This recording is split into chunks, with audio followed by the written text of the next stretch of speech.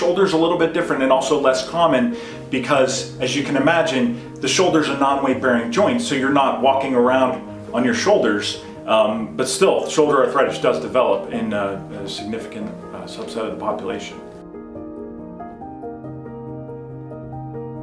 The big difference is the acute shoulder injuries heal over time with various other modalities and therapies, but the arthritis develops and sets in the bone and is a result of the cartilage wearing away that eventually needs to be addressed down the road with the surgery.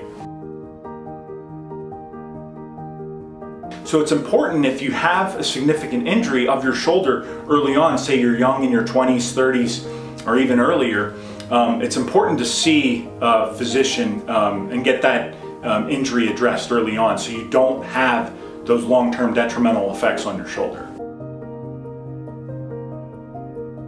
The other main components of diet, weight loss, exercise, those things all help you in the long run. The other point I'll elaborate on is a lot of times patients, as they get older and they become more walker dependent and they're heavier, that becomes a significant contributor to arthritis, because essentially what you're doing is you're turning the shoulder joint into a weight-bearing joint as you're using the walker. So that's something to think about as well. Physical therapy of the shoulder is so important because it's such a dynamic joint and it has to do all sorts of motions in various axes and planes in space. The stronger your rotator cuff, the stronger your, what we call them, the periscapular stabilizers, the stronger those muscles are, that helps maintain the dynamic balance of your shoulder joint and is very, very critical to the long-term integrity of your shoulder joint. There are many different spots to get an injection in the shoulder, and these are going to be different, and depending on where your pain is, if you point to the front of your shoulder, point to the side of your shoulder, point to the back of your shoulder, there are a lot of different pain generators, so there are multiple different spots where you can give an injection to calm the inflammation down. The other thing I'll mention is that you can get referred pain from the neck. So just like with the back and hip pain going together, a lot of times neck and shoulder pain goes together. So it's important to, again, discuss with your different providers about which source is the main contributor to your specific pain. The way I approach this when you come to me in the office is, do you have arthritis? If you have a mild amount of arthritis, but overall the integrity of your joint still preserved, I'll be obtaining an MRI to see exactly what is going on, especially if you kind of have pain all over.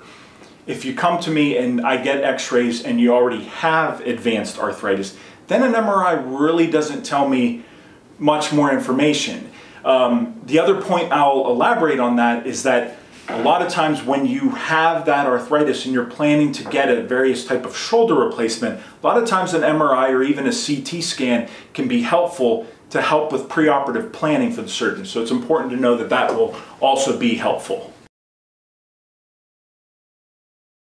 So if you've tried physical therapy, you've tried injections on multiple spots, you know, in our office we do a pretty good job of delineating exactly which pain generator is your main source of pain, so we can help kind of treat that comprehensively. When that stuff's no longer working and the medicine's no longer working, then you want to start talking about the various types of shoulder replacements. In the standard, straightforward total shoulder replacement, the surgeon goes in and replaces the humeral head, so the ball part of the shoulder joint, and the glenoid, which is the socket. So you get that articulation with sophisticated artificial components to let you do the functions that you need to do.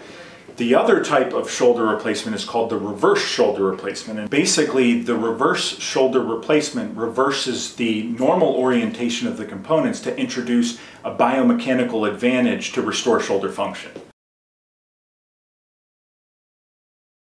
So just like total hip and total knee replacements, total shoulder replacements have a proven track record, and patients report excellent quality of life and improved outcomes in the long term. Here at Penn Highlands, we specialize in this procedure, and we have a dedicated team of physicians and surgeons that are here to partner with you in that process and get you back to what you want to do on a day-to-day basis.